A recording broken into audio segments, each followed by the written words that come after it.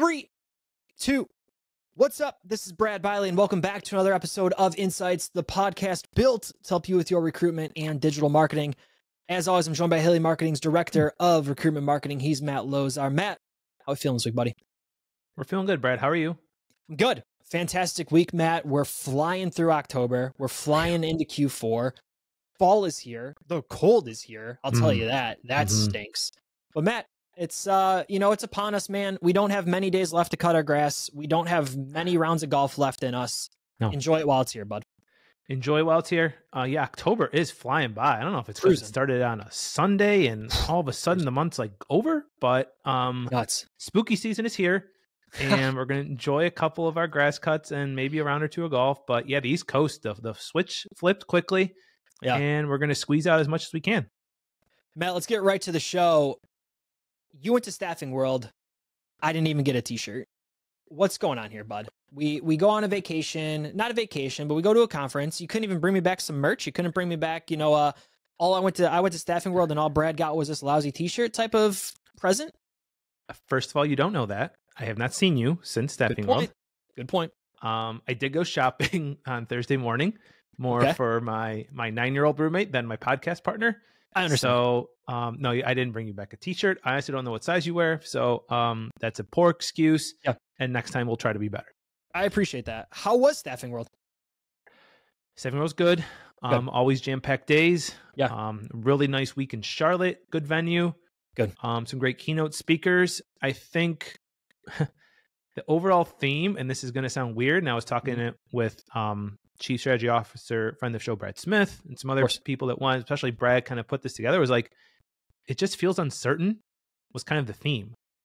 Nobody really knows what to do, which builds off the economy right now. Like me and you have talked about when the jobs report came out, jobs are growing, unemployment's staying the same, the wages are staying consistent, there's more people working than ever. The math doesn't add up.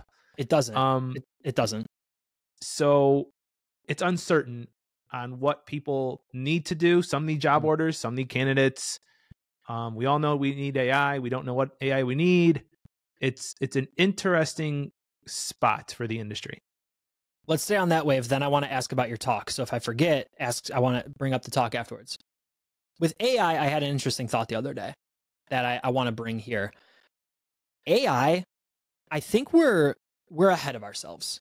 And I think we as an industry, as individuals, as consumers, whatever it might be, we need to pump the brakes. There are thousands of new AI tools. Every day, there's probably hundreds of new ones that come out. I think instead of saying, hey, we need to be doing this, we need to be using GPT, we need to be using whatever. I don't care what it is. We need to be using GPT. Let's first figure out what the heck our problem is, and then figure out if there's a tool to solve it. We're almost, Matt, running ahead of ourselves before we understand, hey, what is our issue that we're trying to solve? And Matt, that comes out of, me using, there's an AI for that is a website, right? So there's an AI for that. It has a search bar. You type in your problem and it spits out these tools for you. And I'm realizing more and more, I don't need more tools in my life. I need to help with the challenges that I have every day. Right. And Matt, I think if we pump the brakes, that might help us as we look at 2024. You're indirectly referencing Bill Gates. We underestimate 1 to 2 years. We overestimate 5 to 10 years. And that's where it feels like. Yeah. And I've been in that camp, I feel like, for a few months when this all went crazy almost a year ago. November 2022 is when I think ChatGPT came out, and then it became more mainstream by February. Yeah. I took a step back and I was like, all right, when's the last time we had a really, really big change? And AI could be the biggest of all. To me, I felt like the smartphone was one of them. Sure. It was like iPhone came out and it was like, whoa, you can do all this with, something like that size. And I went back to like my parents or just a different generation that would take longer to adopt, and it took time. Yeah. And that's where I was like, all right, like you said, Brad, we got to pump the brakes. Yeah. And figure out what we need to do. And I thought one of the keynotes was on AI. The Wednesday morning one, Paul, is it Kopolis? We'll call him Paul. And he talked, there was so much good stuff in there. But one of the things he talked about with AI, and I don't know if we want to go this way, was, are you using it to save money or using it to make money? I thought that was a really nice takeaway for AI. Yeah. Yeah, it raises the eyebrows. Does. But it's just so much going on. I feel like the companies that can figure out will win. But like you said, Brad, the companies that figure out even just small incremental wins, which sounds weird to say with AI because it's supposed to do this big revolution, you can layer and implement it. Your resistance to change with the company will be less. You'll be able to be more successful. Because if you throw 10 AI tools at your team, you're cooked. You are done. So Matt, find one or two that work and go from there. I just backed out of a team meeting today because our team was looking at an AI tool, and I candidly said to the person I was running the meeting, I don't think I'm ready for this. I haven't spent enough time in the software. I'm not going to add any voice at the table if I join this meeting. So once I know more, I'd love to, but I am no value in this conversation. I'm living over here. I'm doing very, very well with certain tools. Great. I am not going to be helpful here. And that's okay. Matt, your thought of, are you saving money or making money? Phenomenal point, and something that I think I need to reflect on too. With AI, what are we doing here? Why are we here in the first place? And Matt, I think there's also a take of, we sort of live in this echo chamber. So right now, the people that we surround ourselves with love AI, and it's this buzzword that we can't get enough of. What we lose sight of is in the real world, people aren't talking about it 8 hours a day. Matt, I was in ChatGPT literally for 10 hours on Tuesday. That's all I did all day from start to finish. And then I was so fixated on this problem I was trying to achieve. I spent time later in the night trying to figure it out and just continued working. Most people, my dad who fixes cars, doesn't even know what ChatGPT is. So we do need to pump the brakes, Matt. We need to say, listen, how can the tool help us? But more importantly, what problem am I trying to solve in the first place? And Matt, one more thing, because I know you want to hop back in. You mentioned that small wins lead to big wins. I've been saying now for probably 3 or 4 months, it's progress, not perfection, right? And we are consistently looking as an industry at perfection. What's that one marketing thing that we can do to drive job orders? What's that one thing we can do to get applications? How can we instead flip that and have incremental progress instead of being so fixated on perfection? Friends, that I think is the key. Did you start using Peloton? Because that's Emma Lovewell's quote, progress, not perfection. Who says it? Emma Lovewell, progress, not perfection. I think it's her. So I don't know who that is, but Chris Bumstead, he goes by C-Bum, 4-time Mr. Olympia. That's also his phrase. If any of those companies like to sponsor the show, please do. We need a sponsor. We need, sure. I'm tired of buying my own shirts. Yeah, I feel like that's where the AI landscape is. My point I was going to get to was, and it's going to come back to a principle of the show. You said about the what or the how, but when you explain the AI, it starts with why. Like, why do I need this? Like, it's these core principles will last forever, and that's what we need to figure out as more of that gets implemented. So with Staffing World, I think that's the big one. You did forget to ask me again about my talk, but it went well. I talked about how to level up your recruitment marketing to compete and win, which I wasn't sure how many people are going to show up, because at Haley Marketing here in 2023, for probably the better portion of the middle part of the year, it's been sales and job orders have been a big issue, but there was a lot of people, which was cool. Appreciative of the opportunity, appreciate everybody that came, appreciate the questions. I think it was a good talk. And the challenge with recruiting is people are still looking for tactics and whatnot, but it's coming back to quality.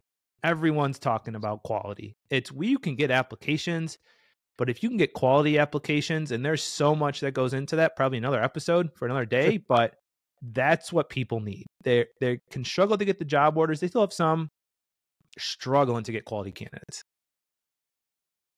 Yeah, that is a topic for another day. I don't even want to touch that because it is another topic for another day. Let me ask you this. What did you end up wearing on stage? We talked about it for like 3 shows. I was worried about it. Talk to me. Talk to us. What do you want? Like brands? Do you want? It was khaki pants and a nice button-down shirt. Did we go button up? Did we go zip up? No, button-down shirt. I felt was good. With khaki pants and down. I do. Is it a button? I call it a button up, but I button down too. But I've always called it a button up. That's interesting. I do call it a button down because I You do said button that. down. And if you listen back to the tape, like 5 seconds before, I called it a button down. And then it is a zip up because you can't zip down. Always Wow, zip up. Yeah. This is interesting. Yes, a nice button down shirt with some Yeah. slacks, I believe is one of your coined terms. As And is then standard. just a nice pair of dress shoes, and we'll call it a day. Good for you. I'm glad Staffing World went well. You also had some good chatter at the booth about the show that you were telling me about. Ton of people came up. Wild. Surprising. I guess we're making an impact, which is great. Yeah. There was also a conversation I had with the Shark, Staffing Shark, Richard Rosner. I think we're doing some crossover content here in a couple months. Yeah. Just how we're just trying to make an impact and help people grow their businesses. There's been some companies that can't afford marketing that, have used the content from Haley Marketing, not just this show, but all the content we put out there and to help. And that's how, gets back to the core and the mission of Haley Marketing to help those small to mid-sized companies. World-class marketing, fast, easy, affordable. So it was great to meet some people who listen to the show. One man guy listens to it while he cuts his lawn. So I thought that was perfect and ties it all together. Yeah. Well, hey, friends, we have a Staffing World 2023 recap coming up on Lunch with Haley. By the time you hear this episode, we will have already dropped the live version of that episode.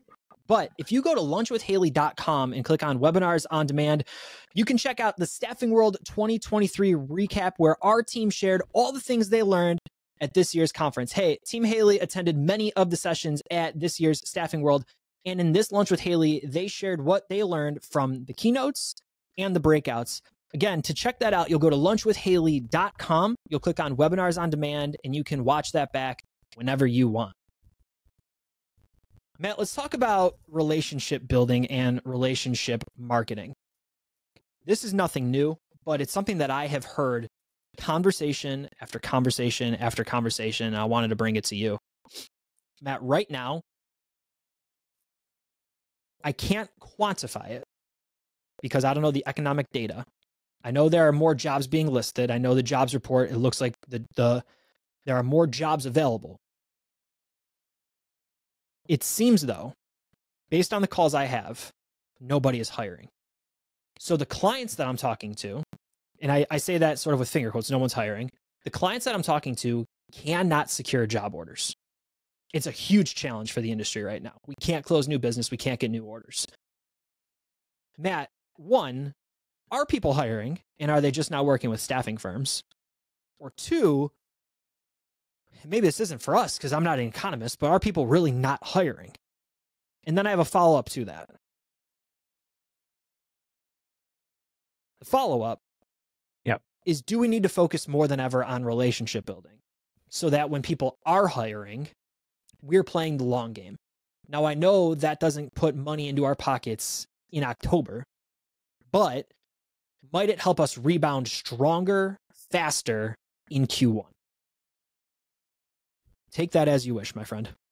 The economy part is so interesting. We've talked about some of that before, but job growth was high in September.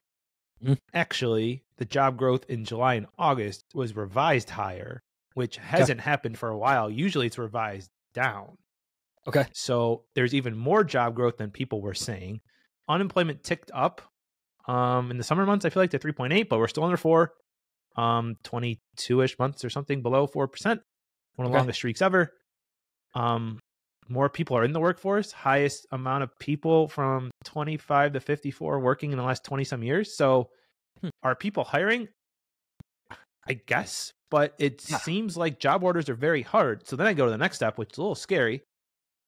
The staffing industry is usually a leading indicator. And if staffing companies are not getting job orders, is that already happening? Is it going to come even more? It's just so interesting in what's happening because people are applying for jobs.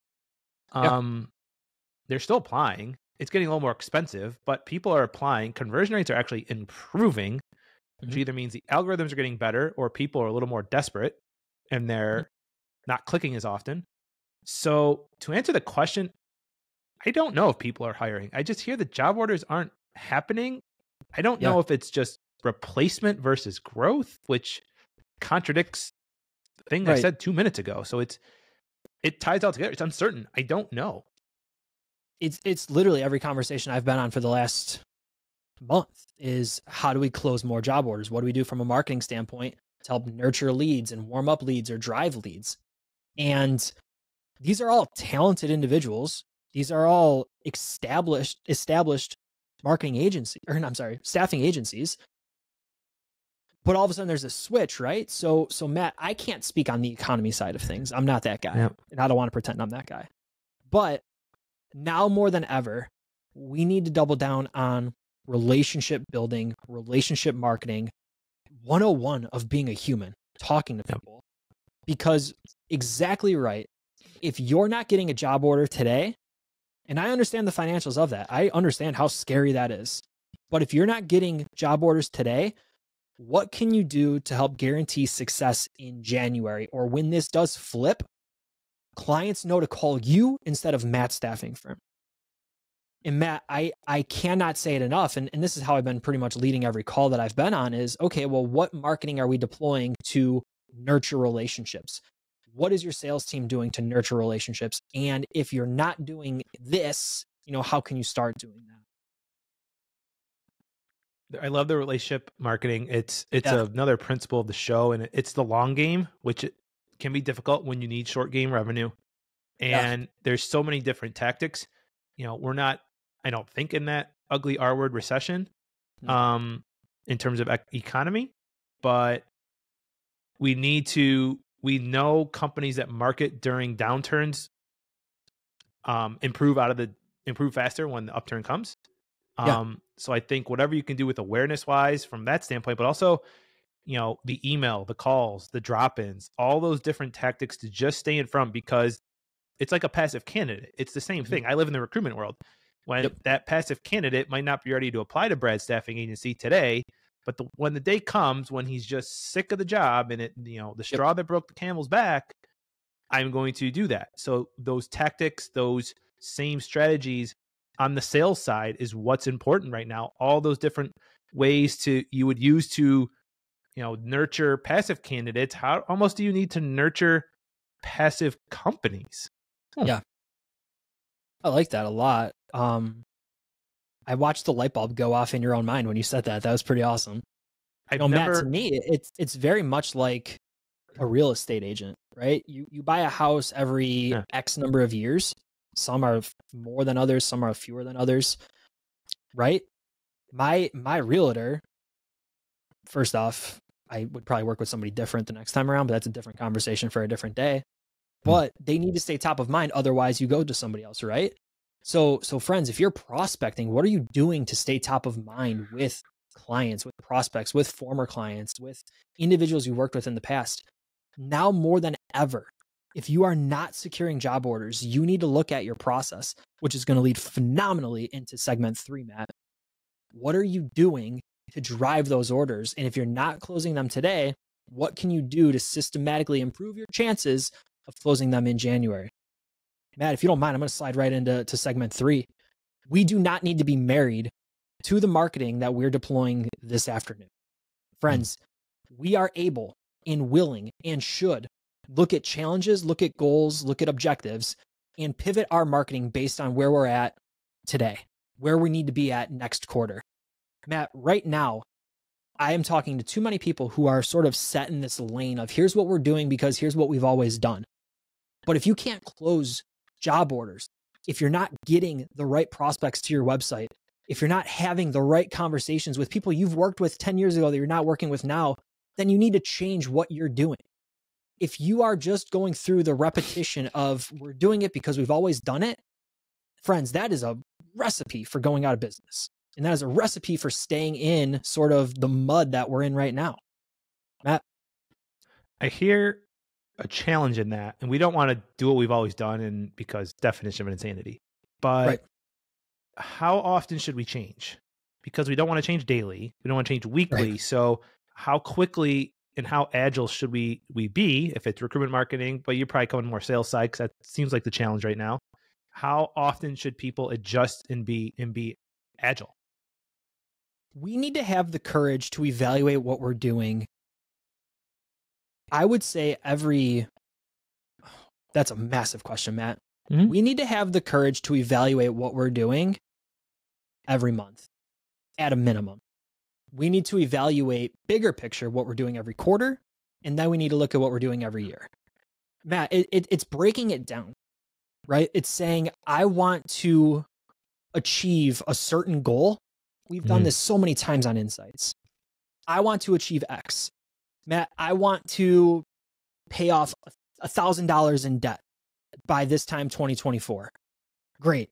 I don't have an extra $1,000, but I have an extra $5 every week.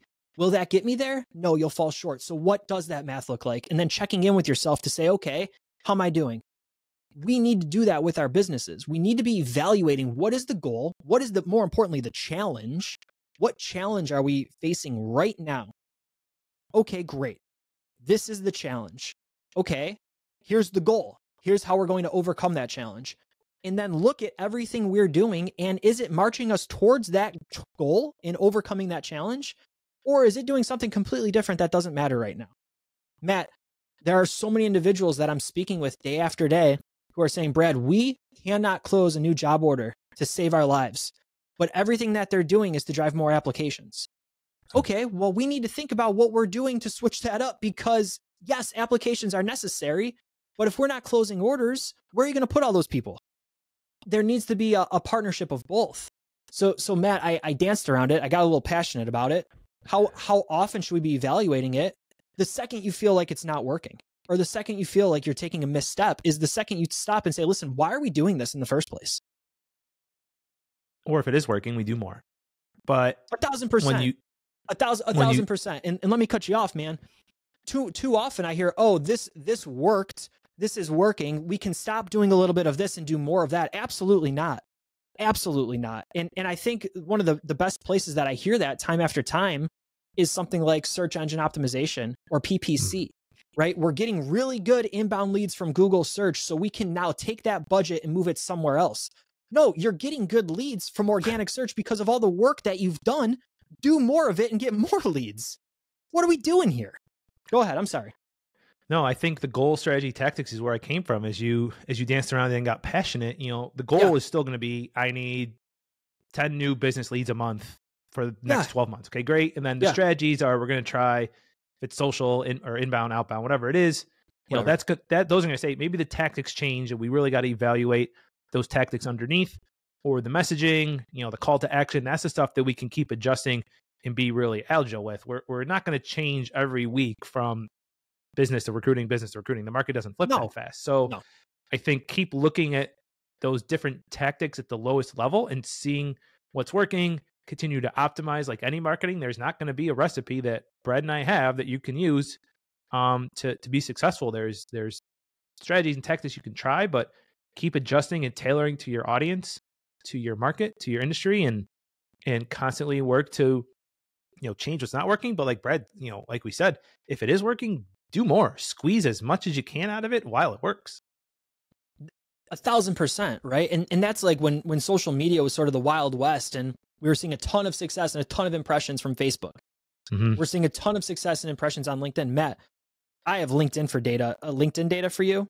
Probably next show. I'm running a test right now. I'm posting different kinds of content on LinkedIn every single day. Right now, statistically, the worst piece of content that I shared is a link to an article. Kind of crazy. Didn't expect it. Maybe it was just by chance. But in what is now a 12-day test, statistically, the lowest impressions have come just from sharing a link to an article. But Matt, my point, before everyone says, oh crap, we shouldn't share links on LinkedIn anymore. That's not the case.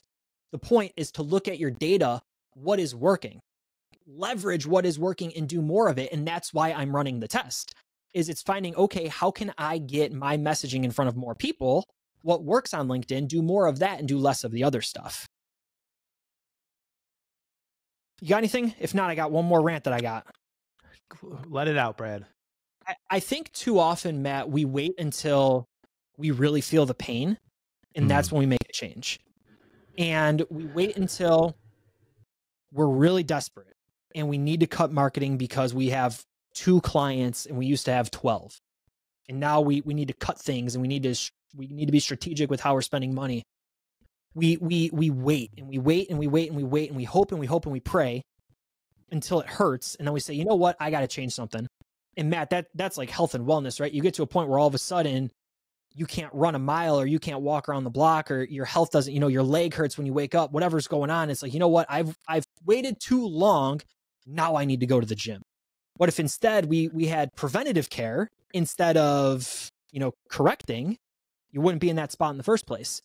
And Matt, maybe that's the analogy is how can we think about preventative care for our marketing? What can we do that sets us up for success in 2025, 2026? What is that long game so that, friends, we don't have to wait until we feel the pain when this eventually shifts and we can't find candidates, whatever it might be? What can we do today to say, listen, here's where I want to be in 2026. Here's what I'm going to do to get there. Yes, we're going to make tweaks along the way, but most importantly, this is my North Star. We need really good leading indicators there. And, it's something we're trying to do at Haley Marketing, and like any business is looking at. It's trying to make sure you know what's coming and seeing that before those lagging indicators tell you went from 10 to 2 clients or whatever the metric is. So it's being on top of that and not just hoping it's going to change. It's having that visionary and probably experience of knowing your business and knowing the industry, because if you wait too long, you could be out of business. You don't want to change too quickly. So it's that balance to really find the right indicators that will tell you something's happening and to use that data to make the best decisions and constantly change your business strategy. Matt, I love that show. We broke down Staffing World. We broke down how to not be married to your marketing. We broke down sort of what's going on in the economy from two guys who aren't economists. But Matt, what do you say, man? You want to get out of that one? Yeah, let's go. That's our show. And thank you for listening to another episode of InSights. If you found this episode valuable, we would love to know. You can message Matt or Brad on LinkedIn to share your thoughts. If you have a question for us, you could tweet us at Haley Marketing and let us know your thinking, or email info@haleymarketing.com. And of course, if you need a hand with your marketing or recruitment marketing initiatives, we would love to help. You can message info@haleymarketing.com and be sure you tell them InSights sent you. If you're watching on YouTube, make sure you smash that subscribe button. For my co-host, Matt Lozar, this is Brad Biley. We'll see you next time.